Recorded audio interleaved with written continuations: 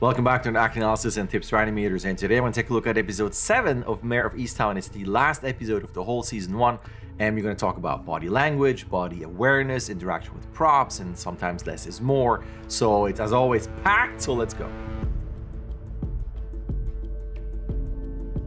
Some of those clips are a bit more spoiler heavy, so warning, spoilers. I'll try not to say too much or show too much, but this is the last episode, so maybe you can put pieces together and get things spoiled, so just mindful about that. And before I continue, hi, my name is JD and I do acting analysis clips like these. I do animation analysis clips, I do rig reviews, product reviews, I do feedback from my workshop, I do a bunch of stuff on this channel. This is pitch time. Check it out. If you like the channel, subscribe if you want. If you don't, that's fine too. Maybe I'll convince you later. But that is that for the YouTube pitch at the beginning. Let's go to the sequences. And the first one I want to show you is when she gets back to this older person who he has a fantastic relationship with her mom. I'm not going to say more.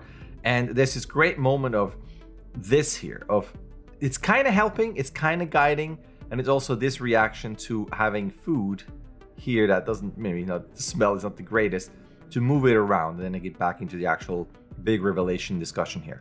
And the reason why I'm showing you this is because if you have a character interact with another one, think about their relationship, first of all, in terms of scale. You know, there could be something you could do in terms of height difference. If it's a smaller person, they could hold hands and make sure that the child is safe or whatever. It could be something where the person is a bit older. So maybe it's less just putting the hand as a kind of a comforting gesture. It could be also taking this arm here and holding this arm here kind of for support. Maybe when they sit down, they could be helping, it could be a lip sync, they could be talking, but it could be that she is caring for him. And also, if you put one or two characters somewhere, you might even think about this. Maybe there could be something where the lip sync that you have, it could be a fun combination of what they're saying with a prop. So maybe the fact that she has to move this away could be because it's not nice to look at, not nice to smell, or something that is part of a dialogue piece where it's interesting and funny, or maybe dramatic, whatever combination. So as always, when you put characters somewhere, think about their relationship with the set, their relationship with the props, and how this all can work together into some really nuanced and layered performance. And actually continuing with this discussion here, she's taking notes. You can see this here later on when we see this here. So he's telling her a bunch of stuff that she's just kind of politely jotting down. And you can see here, you got some thought process there, thinking, yeah, and you have some leaning in. You can see this later on when she kind of leans in and see movement in the shoulder kind of to indicate, yeah, she's still writing stuff down. And then as he says something that's of really huge importance, you can see the son stop in the writing and then, what?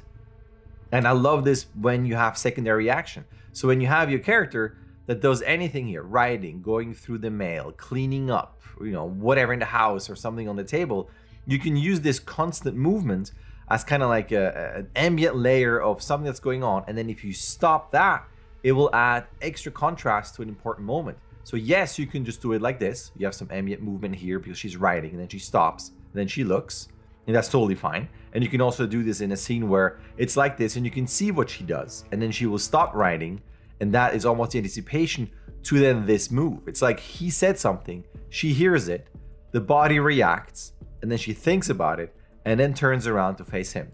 So if you have a shot where we see all of this, and you do use props, it's just, again, an extra layer to, no pun intended, use a layered system to get to that final reaction there. And that's why I'm always a huge fan of props and secondary action. As you can see, this sequence is really important. It's a really big revelation on his end here.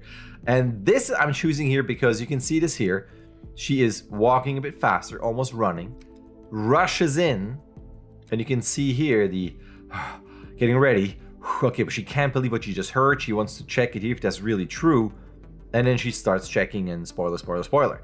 And the reason why I'm showing this is because you don't have to animate all of this. But imagine it could just be this, or even just this. Because imagine you have a shot which could be this. Prop interaction or not, could be pantomime, it could also be lip sync. And it's tricky with lip sync because you're gonna have to have audio where she sounds or he sounds out of breath. I mean, it has to kind of match. You don't want someone breathing heavily, but then the audio is all quiet. So there has to be some sort of match there.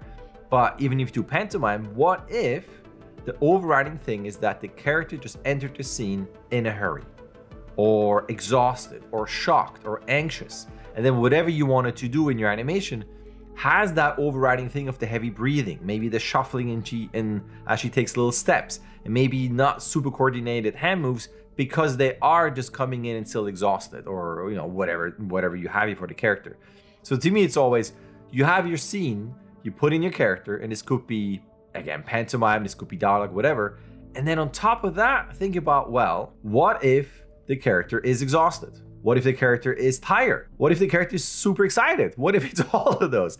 It's just an extra layer to just add more contrast, potentially. It's more something a bit more original to the first idea, right? So when you have your shot, think about, well, that's what I want to do. But then, okay, what is the next idea on top of that? And what is the idea on top of that? And so on, where maybe most people are within this realm. And as you keep brainstorming, you have maybe a shot where this is now your final idea and so much more original and creative than the original idea. And that way your reel is going to stand apart from all the other, animators that submit work to other companies. Now, it doesn't always have to be huge. And again, this is really getting into spoiler territory. So spoiler. Basically, the kid yells her name. That's the mom. She's slightly worried there, comes over. And I like that she comes in with the lead of the head. She really wants to know. So she's going to be leading here with the body and the head into what is going on. And he tells her that Mare knows and she's on her way.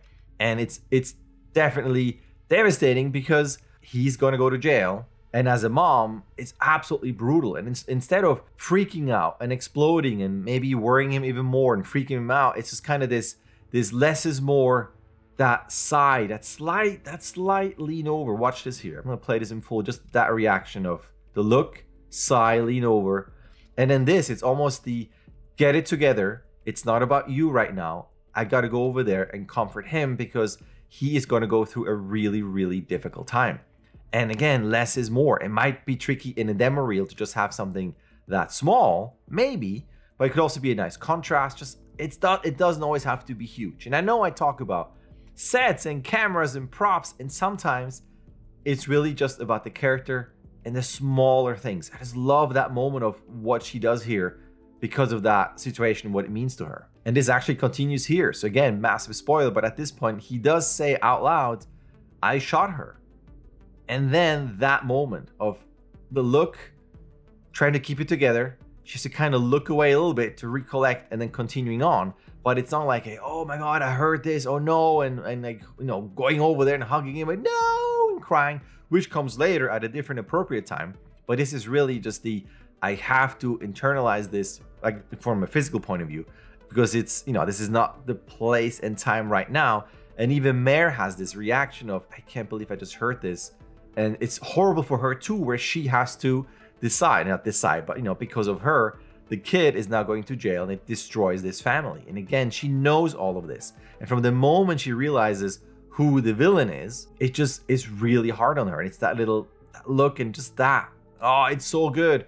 And I know it's really tricky in animation to have even a shot like this, right? You want to show your body mechanics and your acting skills and everything. And if you suddenly have a shot like this where the character is that moving, just does like a little move, I understand it might be tricky. You might want to do more. Just think in terms of if my reel already has bigger moments and bigger body mechanics and bigger acting choices and gestures and all that stuff, then it's maybe a good contrasting moment to just go more silent. Again, less is more. And maybe that's something not for your reel, maybe for your short, or something where you have a character that goes through a certain arc and a change. Think about, well, maybe less is more, like no arms, it's just all in the face and in the shoulders. And overall, the show, especially those actors, it's so good. There's such a range of people exploding, not like, physically exploding, like big acting moments and then really small acting moments. It's so tragic on so many levels. I can't recommend the show enough. And speaking of recommending, immediately sliding into my workshop. I hope that this is interesting to you and helpful, and that it serves as a recommendation for my workshops. It's kind of a weird segue, but I do have workshops. You can sign up at any time. I can help you with your awesome shots to make them even more awesome.